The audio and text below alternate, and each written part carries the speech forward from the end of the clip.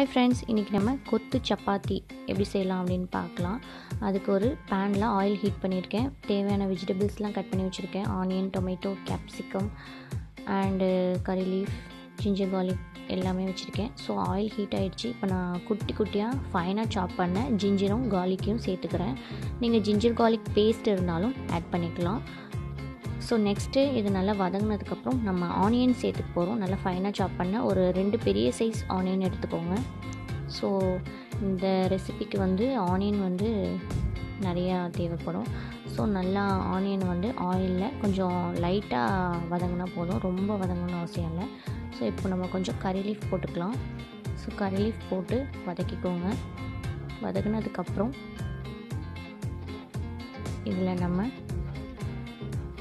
லைட்டாக ஒரு 1/2 table spoon மட்டும் சில்லி பவுடர் ஆட் பண்ணிக்கலாம்.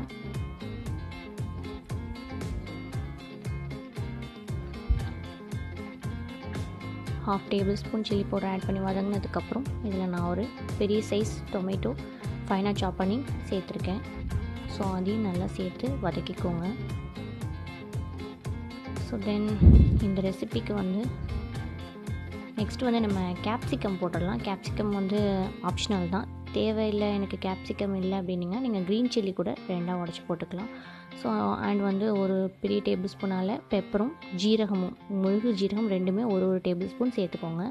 ஸோ இதெல்லாம் சேர்த்து நம்ம இப்போது கிண்டி விட்டுக்கலாம்.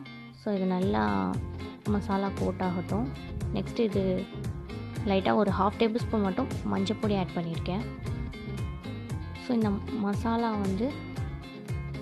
கரிஞ்சிடாமல் பார்த்துக்கோங்க. ஒரு 1/2 table spoon garam masala powder போட்டிருக்கேன். கொஞ்சம் இந்த மசாலா எல்லாம் ஒன்று சேர்கிறதுக்காண்டி கொஞ்சமாக வாட்டர் ஆட் பண்ணி லைட்டாக இந்த மசாலா எல்லாம் ஒரு கோட் ஆகிறதுக்காண்டி லைட்டாக ஒரு கொதிக்கிட்டோம். லைட்டாக அந்த மசாலாலாம் சேர்ந்து வரதுக்காண்டி தான். ஸோ இப்போ நல்ல மசாலா இதாகிடுச்சு. இப்போ நம்ம இந்த மசாலா அண்டு இந்த ஸ்பைசஸ்க்கு அப்புறம் இந்த ரெசிபிக்கு தேவையான அளவு எல்லாம் உப்பு சேர்த்துருங்க. சேர்த்ததுக்கப்புறம் ஒரு 1/2 டேபிள் ஸ்பூன் அல்லது 1 table spoon tomato கெச்சப்பும் soya sauce போட்டுக்கோங்க.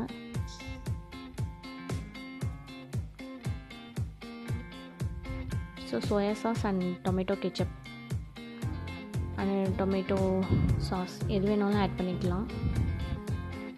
ஸோ இதை நல்லா கிண்டி விட்டதுக்கப்புறம் இதில் கொஞ்சம் சென்டராக கொஞ்சம் எல்லாத்தையும் நவற்றி விட்டுட்டு 2 எக்கு சேர்த்துக்கோங்க. ஸோ நான் இன்றைக்கி 2 எக்கு சேர்த்துருக்கேன். நீங்கள் உங்கள் தேவைக்கு எவ்வளோ எக்கு உங்களுக்கு சில பேர் நிறைய எக்கு சேர்ப்பாங்க. ஸோ அந்த மாதிரினா உங்களுக்கு எவ்வளோ சப்பாத்தி சேர்க்குறீங்களோ அவ்வளோ அளவுக்கு போட்டுக்கோங்க. ஸோ இந்த எக்கை ஃபஸ்ட்டே கிண்டி விட்டுற வேணாம், கொஞ்சம் நேரம் கழித்து கிண்டினிங்கன்னா கொஞ்சம் பெரிய பெரிய பீசஸாக எக்கு கிடைக்கும். ஒரு 2 நிமிஷம் கழித்து கிண்டி விடுங்க.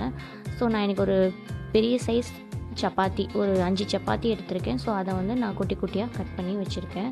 ரொம்ப குட்டி குட்டியாக இன்றைக்கி நான் கட் பண்ணல, கொஞ்சம் பெருசாக தான் கட் பண்ணியிருக்கேன். ஸோ சாப்பிட்றதுக்கு ஈஸியாக இருக்கிற மாதிரி.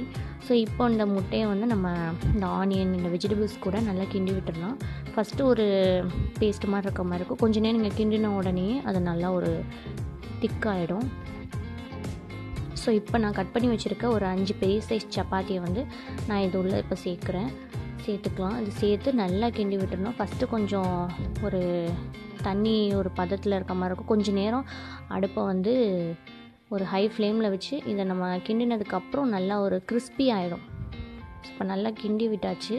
ஸோ இப்போது அடுப்பை ஒரு ஹை ஃப்ளேமில் வச்சு நல்லா கிண்டி விடுங்க. ஸோ நல்லா மொறுன்னு நல்லா கிறிஸ்பியாக அந்த மசாலா கூடலாம் நல்லா கோட் ஆகி சூப்பராக ரெடி ஆகிடும். ஸோ இப்போது இதை நல்லா இது மேலே இப்போ நம்ம டாப்பிங்காண்டி நான் கொஞ்சம் மல்லி இலைகள் கொரியாண்டர் போட்டுக்கிறேன். ஸோ இப்போ இதை நல்லா கிண்டி விட்டாச்சு. நல்லா கிறிஸ்பியாக ஆகிருக்கு. இன்னும் கொஞ்சம் கிறிஸ்பியாக ஆகட்டும். நல்லா கிறிஸ்பியாக நல்லா டேஸ்ட் நல்லாயிருக்கும். ஸோ நல்லா அப்படி டாஸ் பண்ணி விடுங்க. ஸோ இன்னும் நல்லா சூப்பராக கிறிஸ்பி ஆகிரும். அப்படியே பாத்திரத்தெல்லாம் ஒட்டாமல் சூப்பராக வந்துடும். ஸோ அவ்வளோதான், நம்மளோட சூப்பரான எம்மியான கொத்து சப்பாத்தி ரெடி ஆகிடுச்சு. கண்டிப்பாக இந்த டிஷ்ஷை உங்கள் வீட்டில் ட்ரை பண்ணி பாருங்கள். கிட்ஸுக்கு கூட லஞ்ச் பாக்ஸுக்கு கொடுக்கலாம். ரொம்ப சூப்பராக இருக்கும் இந்த ரெசிபி. கண்டிப்பாக ட்ரை பண்ணி பாருங்கள். இந்த ரெசிபி பிடிச்சிருந்தா மறக்காமல் நம்ம சேனலை லைக் பண்ணுங்கள், ஷேர் பண்ணுங்கள், கமெண்ட் பண்ணுங்கள், சப்ஸ்கிரைப் பண்ணுங்கள். பக்கத்தில் இருக்க பெல் பட்டனையும் ப்ரெஸ் பண்ணுங்கள். ஸோ இந்த ரெசிபி ரொம்ப சூப்பராக இருக்கும். தேங்க்யூ.